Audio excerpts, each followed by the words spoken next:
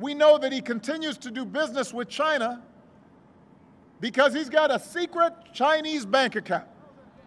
How is that possible? How is that possible? A secret Chinese bank account. Listen, can you imagine if I had a secret Chinese bank account when I was running for re-election?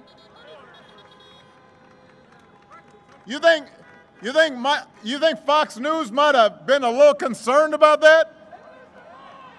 They would have called me Beijing Barry. It is not a great idea to have a president who owes a bunch of money to people overseas.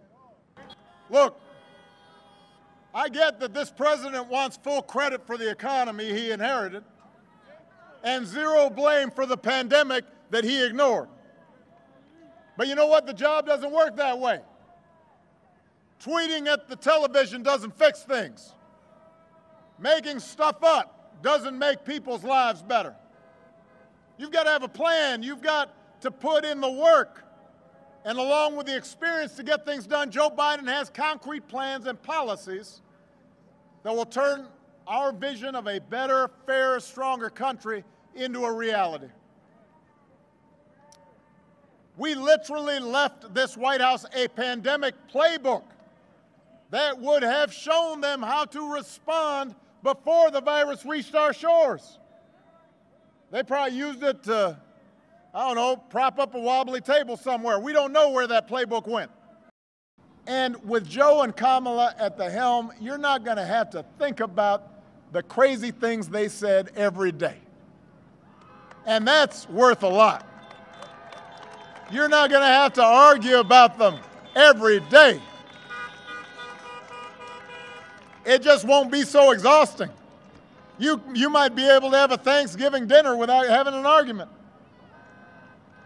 You'll be able to go about your lives knowing that the president is not going to retweet conspiracy theories about secret cabals running the world or that Navy SEALs didn't actually kill bin Laden.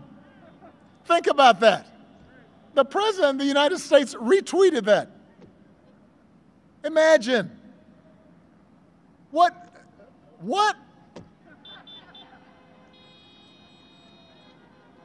We're not going to have a president that goes out of his way to insult anybody who doesn't support him or threaten them with jail. That's not normal presidential behavior.